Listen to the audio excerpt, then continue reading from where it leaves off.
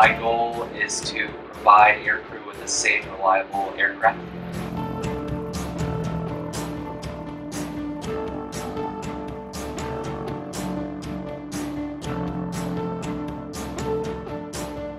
Squadron, I think, is definitely a tight-knit community. We have to be.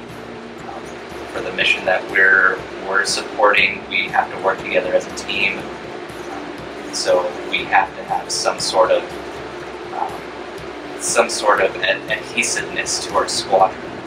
But as soon as I got here, I was welcomed with open arms, and ever since then it's been a pleasant experience. The squadron is involved with multiple community organizations on and off base. UAC is always having events for us, and we're always working on cleaning the beaches of Okinawa. It's our home now, so we have to make it beautiful, make it stay beautiful. Some of my hobbies include water activities, stand-up paddleboarding, great. There's all sorts of places around if you want to pick up surfing, snorkeling, anything like that. And the food here is incredible. So